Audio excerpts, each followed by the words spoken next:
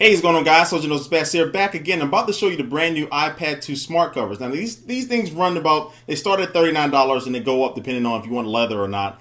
So they are kind of pricey, and a lot of people are kind of interested to see whether they should actually get this for their iPad 2. So I've been playing around with it here for a couple hours now, and as I say, they are kind of interesting. So they come in a lot of different colors. Again, you can get either leather or the product, I don't know, title right there of what the hell that that material is. The cheaper version is. But anyway, I'm going to show you how this thing works. So I have it attached to my iPad right now. No hooks, no nothing like that. It's a magnet. And some people were wondering as we were standing in line for the iPad 2 whether this iPad smart cover would slip off easily. Well, it doesn't. It kind of, once it attaches itself, simply just slide it like that, drop it like that, and make sure I'm still in the frame there. And it's there. It's solid. So it's going to be kind of hard to take off. It's not going to accidentally. You can kind of, hell, you can even pick up the iPad 2. See, I'm picking up the iPad 2 with it. I did not plan this in the video, but that's a good demonstration about how strong these magnets are. So you're not easily going to, knock the cover off accidentally. And also the other cool feature with this is that it actually wakes your iPad and puts it to sleep when you open the cover.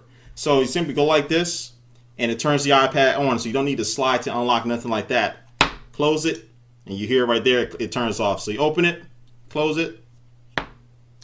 All right, and you hear it turn off. So that's pretty cool. That allows for fast access to your iPad when you're ready to go. And also, too, the smart case can be manipulated in a couple different ways to actually prop your iPad up. So if you simply roll the smart cover just like this and roll it up under the iPad like that, it kind of add a little platform there, add a little space. So if you're going to be typing like on a keyboard or typing an email, it's not going to be flat on the surface. It'll be a little bit more comfortable for you.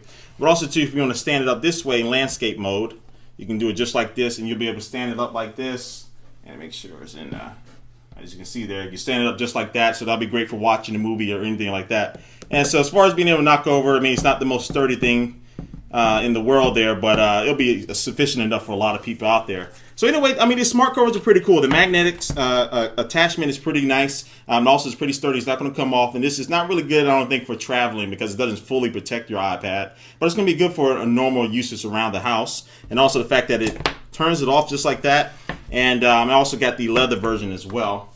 So I got the black leather version, which feels really good and definitely feels more expensive, of course, but it feels just as good and it works just as well. So I would recommend these for anybody who has extra money to spend for it and also just wants something just light, easy to use around the house. Anyway, I'm interested to see what you think. Leave a comment down below about what you think about these smart covers, and I'll catch you later.